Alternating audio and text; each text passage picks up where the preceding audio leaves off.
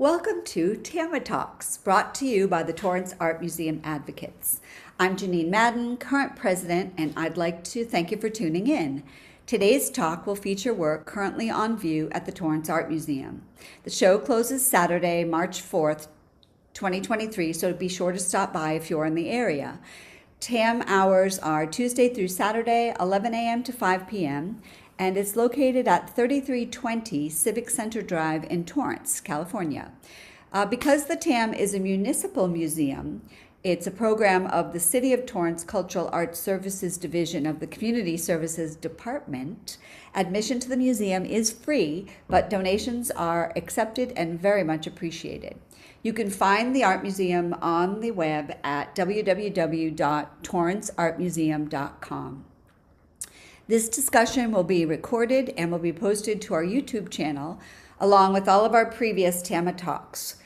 These can be accessed from our website, which is www.tamadvocates.com. I'm so happy to chat today with Bryan Ida, whose work is featured in the main gallery at the TAM as part of the current Bridging the Pacific LA Art of the Japanese Diaspora exhibition. Bryan's contribution to Bridging the Pacific show are two images from his series con.Text, life-size portraits that relate historical events and documents to the lives of the subjects who are in some way connected to current times. The portraits examine a broad range of subjects, including racism, civil rights, human rights, and man's inhumanity toward man. The intent of the series is to portray individuals as the embodiment of strength and pride, standing defiantly in the face of oppression and fear by a power against them.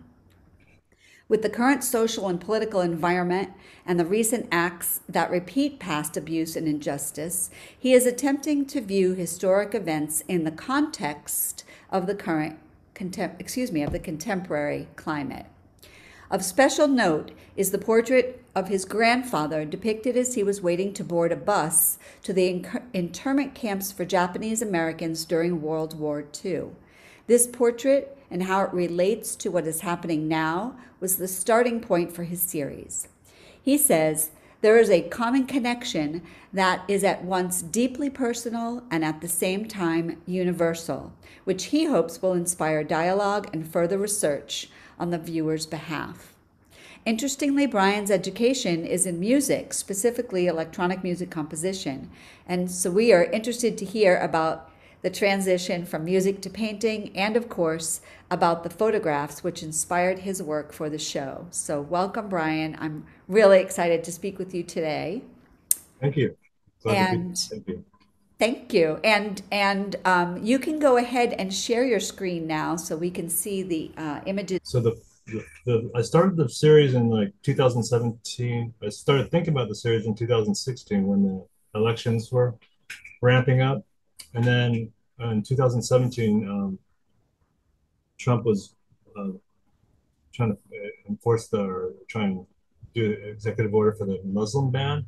And he was tweeting a lot to try and justify that, the Muslim ban. And it just reminded me a lot of what my parents were going through. So I just came up with the idea to do my neighbor, which I saw her. So they would go to temple Saturday morning early.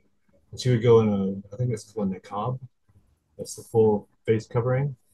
So, and I just felt great empathy for her and what she was going through, and kind of what my parents went through, and my grandparents went through. And so I just came up with the idea to render her using Trump's tweets. So that was the first one I did, and first one took like 3 months. Can you see the image? I can see the image. So tell me a little bit about the medium and the composition. So I wanted to kind of have isolated, like a lot of white background, and just really simple, and just have the subject and change the idea of the word from these words of hatred and discrimination into a language of beauty, a visual language of beauty. So you're changing the word from a spoken word into a visual language. So that was kind of the idea behind it. And that the first one just I just started basically writing and drawing. And the first one was almost life size, so it's 5 feet tall by 3 feet wide. Wow. Okay. Yeah,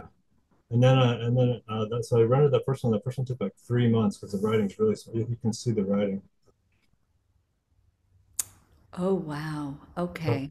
you can see like her robe is black, so it's just word over word over word. It took a long time. I think it was 1,500 tweets, and there was some tweak there were some tweaky tweets in there. Brian, that is absolutely unbelievable. I had no idea because the images that you sent me, I thought maybe were done in colored pencil or another medium, but I had no idea it was The words. smallest pen you can buy. It's a micron .005. So it's just like it's almost like a etching kind of like you can Okay. really fine marks with that, but it's like 5 foot tall. Okay. That was the first one, and so I like that format, the 5 foot by 37 inch format, and I can't, just thought about it and wanted to keep going with the series. So so this image is a Dorothea Lange image from the National Archive. So she shot the Japanese internment during World War II, but her images were initially hidden deep in the National Archive, like kind of hidden, not censored, but just kind of not available. Back then, you couldn't just go online to get them; Okay. they were hidden. And so the first show, I believe the first show, so they were hidden in the archive for a long time, and then I think the first show, I'm not sure, I'm not positive about this. I think the first show was in the '80s, and it was at the Smithsonian. They were kind of revealing. Ansel Adams was commissioned to document the internment, and Dorothea Lange's was commissioned. And hers were hidden because she kind of depicted much more harsh reality, and Ansel depicted like baseball games and basketball games, kind of like Sure. American life behind barbed wire. Right. She depicted like great sadness and pain, as As was she her did with style. her other work as well. Yeah, that was So, her style. yeah. That's what she did.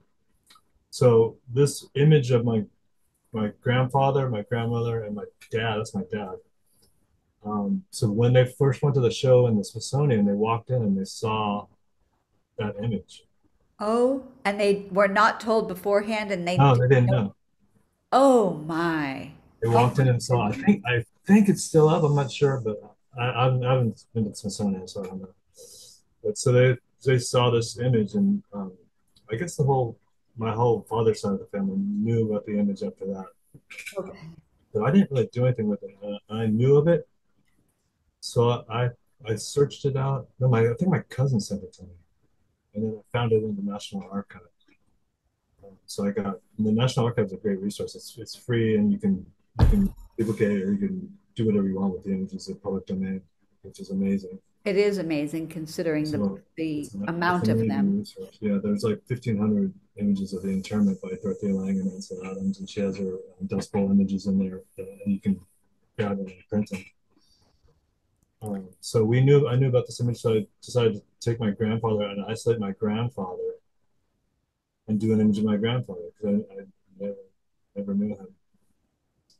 And like I think he lived about 4 or something, so I didn't really know him. He was sick, um, so just seeing his face and the time that it was captured, it was like I had one of my grandfather. So I did so, so this was the second image I did. What year was that? 2017. Oh, what year was the image taken? Oh, 42. So 1942. yeah, Okay. it was taken in San Francisco as they were heading into the bus station, and then to take them to like a horse racing track where they were put up in stables for like a whatever till they built the internment camps. I think there was a while there in their uh, temporary housing.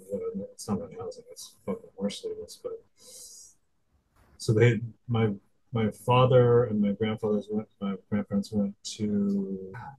Mom went to Poston. My dad went to Utah. Yeah, I get mine better sometimes. Oh, so they had to actually leave they had to actually leave California. Yeah, in the internment camps, I use executive order 966 uh, put the Japanese anyone of Japanese ancestry, which is Japanese Americans and first generation Japanese, away from the West Coast and into internment camps away from the West Coast. So they were in like Utah, Wyoming, Arizona, in the deserts, and one was in California and men's. And Yeah, Manson. That's what Clear I was Lake, thinking. Right. Okay. but it was far away from the coast. They wanted them far away from the coast because Okay. there's a both submarine scare and invasion scare. So So this image as well, words. yeah, I rendered the my neighbor using Trump's tweets, and this one I used Executive Order 9066, which was the executive order signed by FDR, Franklin Delano Roosevelt, during World War II, after Pearl Harbor, to um, in turn intern the Japanese Americans and make the military zones away from the West Coast and ban them from the West Coast. So I think I'm not super clear on the history, but there was options before to leave the coast, and some people of Japanese ancestry did leave the coast, and they didn't get interned, but they were like living in Midwest and it's away from the. I'm not sure what the military area was, Oh, but oh, my so parents. My not parents everyone had to go. I'm pretty sure. Okay. Yeah, like Yeah, it's really interesting actually um, just the amount of information we don't know about it. Like you said, even the images themselves were hidden so deep in the National Archives. So it's yeah. kind of that dirty little secret among many dirty little secrets that we don't necessarily want to. There's a lot of history I don't know. I mean, I just kind of with the whole series, I just kind of did it not as a historian, but as an artist making interpretations of something that affects a family. So this was, I mean, I don't really study the internment, so I can't say it, but I know that there was an option to leave early because I talked to someone whose family did leave early before the forced internment, and they just moved like I think they moved to like Nebraska or something like that. I see, I see. So basically you could have the option to move instead of being moved. Yeah, because they didn't intern the Japanese from like New York or something like that. Just California, just the Just coast, the West Coast, yeah. the West Coast. Washington, Oregon, and California. Early on too is like the renderings are.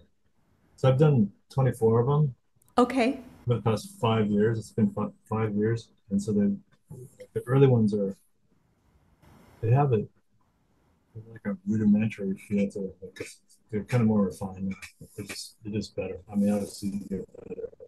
I learned a lot of it because I was doing a lot of color work and going to black and white and learning value. I've learned a lot from these pieces. Yes. Yeah. And so the darker areas are words on top of words on top of words. Yeah, so that's kind of blurring it and changing the meaning of the word from, like I said, from the document of discrimination into a visual language. So you can't really read the words anymore. I was just going to say, so it's not an image that you could decipher except for maybe on the collar Yeah, and in the portions of whites, the yeah, face. in the light areas, it's you can How see large is this piece? five. They're all the vertical ones are 5 feet tall, so they're life size. Okay. Yeah. I've been doing them so long that I actually got nerve damage in my arm from doing too much work. Yeah. And do you just reach up or do you use a stool or, Everything. and do you do them vertically or laying flat? I start them flat just because it's easier to write that way, and then as it gets more towards the middle of the image, I have to go to vertical. So that's why it's kind of Okay. it's in my hand. Amazing. Okay. Um, and is this particular image in the show? No, this one's in I have another show at the Disase Museum in Santa Clara. So In this Santa image Clara. is Okay. I have 18 on view there right now. Okay. So I think all the verticals are there. Yeah, all the verticals are there, and then the pieces of Tam are more recent. The ones actually, it's an interesting story that the the ones of my father. So this image of my grandparents and my father, we knew about, and I knew where to get it in the National Archives. So I just searched it out and got it, printed it out, and made prints for my family. And I was searching through the National Archive for another piece that I wanted to do. And I was, because there's like 1,500 images, so I was like leafing through really quickly, just going boom, boom, boom, trying to find an image that catches my eye. And I was leafing through, and I was like, God, that's like my dad. So I was leafing through, and then it's like we kept going, and God, that's like my dad too. And I went all the way through, and then I went back, and I looked at that. I think that's my dad. Ah, So I confirmed it because you could see his hat, the goofy hat, and his collar.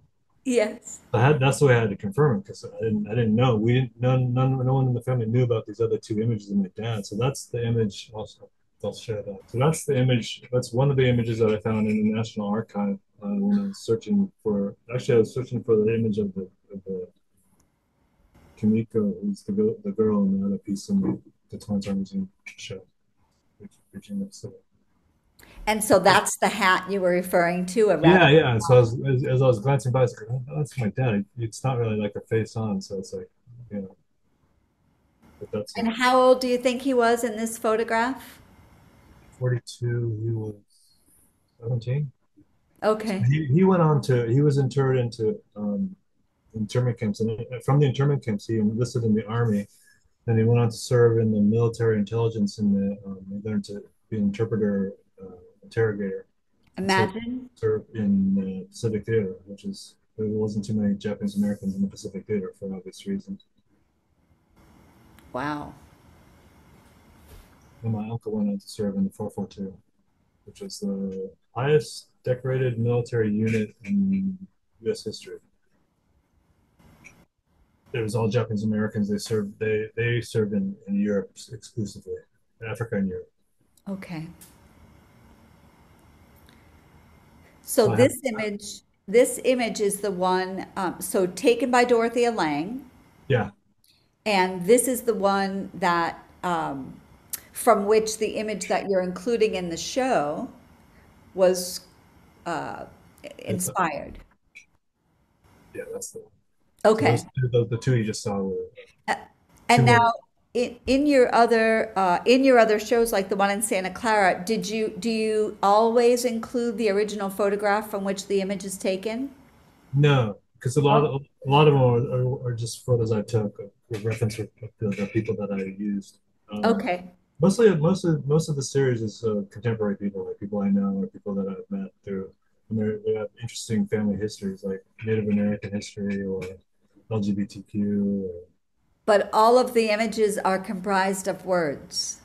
yeah, yeah. So I researched documents that reference the whatever event happened to that family, um, like the Indian Removal Act from my friend Paul, whose grandmother was Assabana tribe and the Great Northern Plains. Yes. So I did the Indian Removal Act of 1830. I used that document to render him to pay tribute to his grandmother. Still amazing. Just the transcription of the words, but not only the transcription of the words, but also that the use of those words to create, so the magnitude of the words, but also the use of them to create the image is still, I'm still trying to wrap my brain around that Yeah, one. there's a lot. There's a lot to like. You can look at it, and you look at it, think about it, then you think about history, and then you think about the family. And there's a lot. There's a lot into the work. So it's and there's so many different stories of it. It's not just the internment. I did a lot of internment stuff. So I did a bunch of stuff for the Japanese American Museum. It directly affected my family, so that's kind of why I put a lot of emphasis on that. There's Sure. three or four pieces. I did my uncle, tribute to my uncle, using my cousin. So there's a little bit more of the internment, just because that's my family, that's my story. And then, but I also do uh, Holocaust and using my family. Ah, Yeah, and the okay. stories are like some of the stories are just heartbreaking. All the stories are heartbreaking, but there's like the people that I render or the strength that comes out of them. They're the byproduct of the forging of, you know, family history. Absolutely, So when I absolutely. It studied is. music, I studied the griots of West Africa, the Yoruba tribe, and they would have their history is transferred generation to generation through musicians and music and storytelling and music. So kind of you relate that idea too. So interesting. Do you have the image of this that you used for the show? I have it, but it's with Yeah, I have it. okay, good.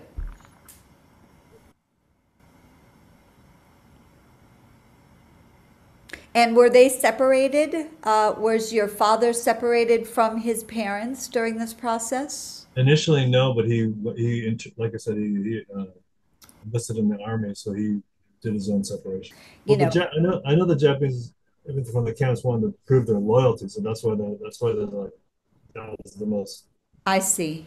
Okay. crazy unit. Like they went they they were they were out to prove themselves in Europe. Sure, sure. Yeah, Sounds very similar to Tuskegee Airmen. So, yeah, exactly. Yeah, super brave and put yourself at yeah, when risk. you don't have anything to lose, when the Yeah, alternative is internment, then I you're fighting guess for more you'll, than your life. Yeah. right. And so on this image, the use of words appears to be more decipherable than perhaps Yeah, the this is previous definitely a image. later one. You can see the render. It's rendered a lot better. It's just cleaner. Technique's better. This was the alien land law, which is one of the there's like three or four laws or executive orders that specifically discriminated against Asian or Japanese American Japanese. So alien land law was they banned people of Japanese ancestry from leasing or owning land. That's Yes. 1913. I was going to say, I think that's hits fairly close to home for Torrance because I know that there were a lot of Japanese Americans and Japanese descendants who had farms in Palos Verdes. Yep. They couldn't own them. They had to rent it through uh, white friends or some other back channel. Hmm. And my grandfather had a lot of, he built a lot of equity in hotels and car dealerships. So when he was interred, that's my mom's side. He left it in the hands of his friend who was white who didn't get interred. So, but he didn't manage it like my grandfather. My grandfather was a really good businessman, so he lost kind of lost it all. And were they able to deliver it back to them when the internment Oh ended? well, yeah, but it was the businesses were not what they were. I'm not sure the exact story, but Hmm. yeah, it came back to some. But not. Plus, it's like you come back and to super racism because they decided to war with Japanese. So Sure, exactly, exactly. And like you say in your biographical information, we're seeing sort of a resurgence of it now after COVID, and you know, yeah, it's heartbreaking to recognize that as a nation, we have a really difficult time learning from our mistakes. yeah, yeah. That's kind of what this series is about. It's like I don't want to preach or be political. I just want to. Hopefully, people will see it and think. It's kind of what it takes a little bit of thinking, change ways. And the other piece that you have in the show, is the young woman also a relative? No, she was. I just wanted to do a portrait. I didn't want to do my family again, so I just Okay. mined Dorothea's archive, and so I found her, and I thought the face was compelling. How she was looking down, it's super protecting the luggage, and it was like the worst, pretty much the worst day of her life. I mean, she's probably 10, 8, I don't know. She's very young. She's like almost the worst day ever. Going to jail for no reason. This is the original image of Dorothea Lange. Ah, wow. When I don't uh, think that's her name. I think that's the. I don't think that's her name on the back. I think her name is Akiyama, okay. I think, Keep It Guy. And just the fact Pretty that sure. she herself is tagged Yeah. uh, Yep. along with all of her belongings is just Yeah. so I really don't have any words to describe like the emotional impact of seeing the tag hanging from her. So I isolated her and took everything out of the back. I just wanted it to be a simple black and white. Yes. You can see just the top of the tag. Yeah. Yeah, exactly. And I was doing, I did think I did Executive Order 9066. I did that Executive Order 9066 with a couple of them. Okay, so so the same document. Yeah, because the series, the real series is the vertical, so this is kind of an offshoot. Okay. Different. I did this specifically for TAM. And so, did you not use spaces? Was it just words strung Yeah, together? I just crammed everything together. You can read it. I mean, I don't put spaces in there because it's like I have to fill them in later anyway. Sure. And so this one was actually done left-handed because I damaged pretty badly my arm. I got nerve damage in my arm, my right arm from doing these. I've done 22 of them. So Wow.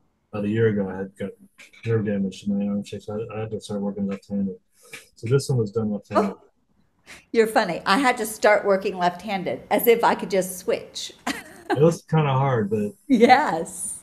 it's just much more intentional and slow. So, but And interestingly, the her she looks, she still looks contemplative and sad, but less so without all of the materials behind her. So in isolation, it's not as heart-wrenching. yeah,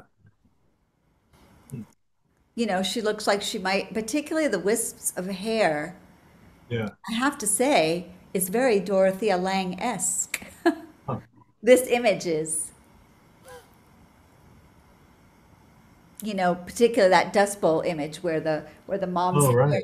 Yeah, is yeah, really yeah. in her face a lot. Yeah, like for long. Yes. Yeah. Wow. And this piece is at the TAM. Yeah, that piece with the original photograph. Okay. Absolutely, absolutely amazing. And now you were saying with the nerve damage. So do you find that you are going to pursue a different? I mean, these are just so powerful. They really transcend the actual image. Do you find that you're going to move now into another kind of mark making that is expresses yourself in a different way that's less destructive on your body? Um, I'm definitely taking a break from the series for a while because I have shows worth, and but I've been I'm still painting. So while I was doing the series, I was to take a break from the rigor of these pieces. I would just paint. So I've still been painting a little bit, just not like a full schedule, like 2 shows a year type showing. And are your paintings do your paintings convey a similar message, or really are they just kind of a break from that? I do like an environmental series, like a nature series. So I do trees and then endangered species. Ah, oh my goodness. Okay. Totally different. I go totally to different tracks. I Is track. this your first time showing at the TAM, or have you shown before? I've shown in like group shows. Okay, at the Torrance Art Museum. Yeah. Yeah, okay. Well, absolutely amazing. I think that one of the things that I really enjoy about doing these TAMA talks is that I'm really able to get that backstory that a label just has no way of conveying. Yeah. Yeah. Hope is really good about embedding a QR code to maybe your website and that sort of thing. I'm not sure if that she's done that with this show, but hearing about the inspiration in Uncivil War. I'm so sorry, I can't recall the artist's name, but one of the artists that I had interviewed also used words, very sort of Basquiat-esque though, Okay. words and with historical significance to them as well, but absolutely nothing like your depictions of work. Yeah. Different. That's kind Very of much so. I definitely seek out being different, innovation, and And that's like my whole thing is I didn't when I was doing music, I didn't listen to much music. That's probably why I was so bad at it. Not bad. That's why I was so hard at it because I didn't want to have any influence. I just wanted to figure out things by myself. And I think painting's a lot easier to do that with. So I kind of do that myself in painting too, and imagery. And do you, so you were saying, interestingly, one of the things that Max does when he's painting is he says he always has music playing, sort of as an inspiration to him as he's painting. And you were interestingly saying that you don't, sort of stopped listening to music. Yeah, I can't. As a trained musician, you're trained to anticipate and hear chord progressions and melodies where they're going, and time signature changes, and kind of the drama of music. So you Yes. listen to it much more deeply. So it's just a total distraction. So I listen to like people talking, like podcasts and books on tape, Okay. because I can tune that out. I can't tune out music. Sure. I listen to music. Wow. That is Uh, amazing. I did a lot of it. I analyzed Mozart's Jupiter Symphony, 41st Oh, Symphony. yes, I yes. broke that down. I broke that down note for note for the. I think that was what I was doing for a year Oh, at music, and then I studied also electronic music and sound design. I think that one of the things about anything actually, is that the more you are, when the more you get down in the weeds of it, the more hypersensitive you are to all of the nuances of it. And you're right, Yeah, it can be yeah, incredibly distracting from its original intention. yeah. It's like a painter looks at paintings different. Yes, exactly, exactly. For the first 15 years of painting, I didn't look at other paintings. I never looked at it. I just couldn't look. I didn't want to have any ideas coming in except for me figuring out my own stupid way. And that's my next question. So, did you have, I mean, was there any inspiration for the kind of like, how did you come up with the idea of incorporating words to create images? Just popped in my head. Really? Yeah, that's like my first when I start series. Like I started a series of hard edge geometric cities.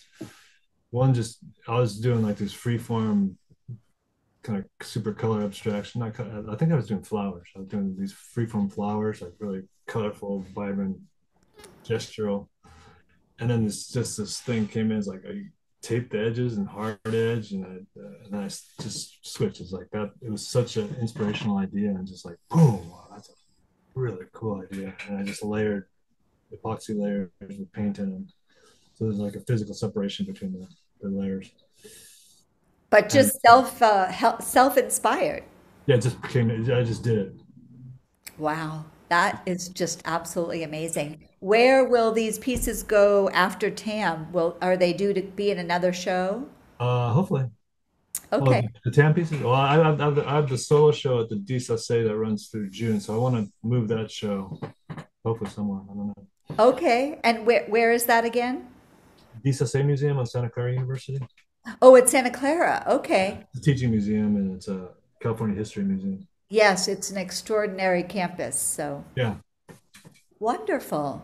Well, thank you so very much. I really appreciate you spending the time. And like thanks. I said, what I'll do, let me finish that. I really appreciate you spending the time. And we will remind folks that the show is up until Saturday. So where are Yeah, we today? Is today Thursday?